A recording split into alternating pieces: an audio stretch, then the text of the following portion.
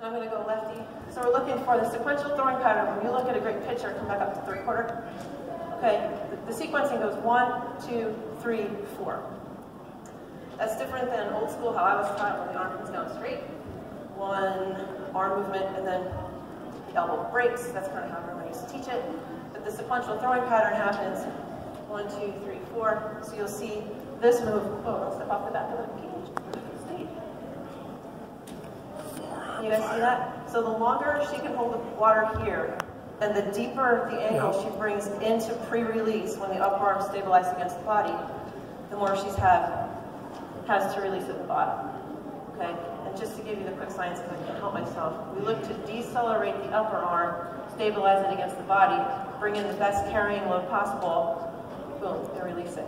You really feel that with the water bottle. If the kids are rotating too soon or closing it off, you'll see the water bottle start to close this way. Now a changeup is exactly how I throw a changeup. I want to kill my speed and get my thumb in. You guys see changeup mechanics right away, right there, and here's fastball mechanics, or any moving. See the difference? So just start doing this with me. You'll do something with this one. Forgive me, I'm not lefty, but I'm faking it. Okay? And you feel the arm picking together and the weight at the bottom. And the cool thing is now we can start to actually, right?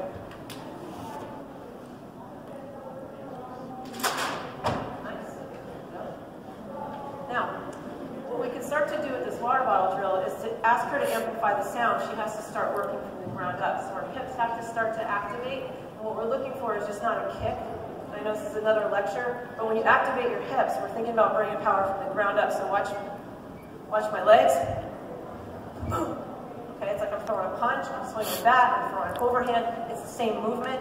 Okay, so watch, I'm going to start to throw this harder.